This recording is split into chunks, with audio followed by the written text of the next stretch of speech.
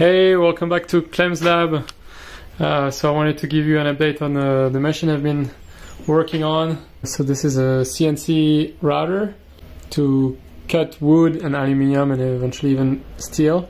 It's quite big. It's made for like 4 sheets of plywood, and so it's my design. I've looked at a few things that people are doing online, but it's mostly made from those aluminium profiles, so like standard 80-20 things, and then I use like bearing rails and like the ball screw, so you can see that when I rotate it moves the head. I just crashed it, so it's not going to move very far. I've been doing the first tests, so you can see I'm working on like this sort of like tool holder piece. I want to give you sort of like an idea of what goes into making this kind of machine.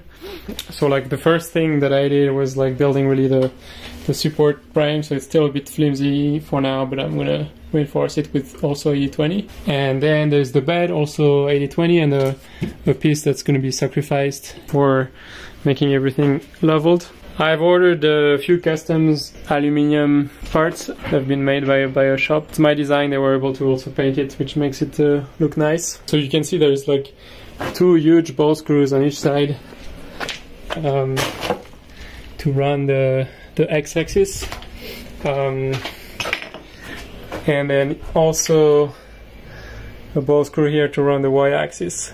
Okay, so that allows you to move x and then y, and then a big one for the z-axis with the spindle at the bottom.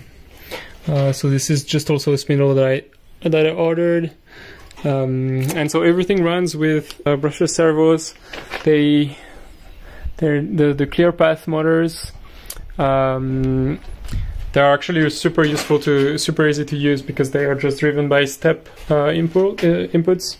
So you have power and then some sort of communication custom cable that goes all the way to the computer. So this is the way the cabling is done, using this sort of rails that makes it easy to go through an axis without having the cable go everywhere. So you have the bigger one on the x-axis, and everything arrives at this computer box, which is still a bit of a mess. It's an old computer that I found. So you have the cable connectors that are here, some sort of like aviation type connectors to use to make things clean for the wiring, even though still not very clean, but it will be. And everything goes directly actually to this small Arduino for controlling the motors. So no need for. That's the good thing with those motors, is that the driver is already in the back of the servos. So there's no extra board. So the wiring is quite simple. And then there's this big thing for turning the spindle. USB cable for now, just going directly through my laptop, but then eventually Raspberry Pi. So yeah, it's working well.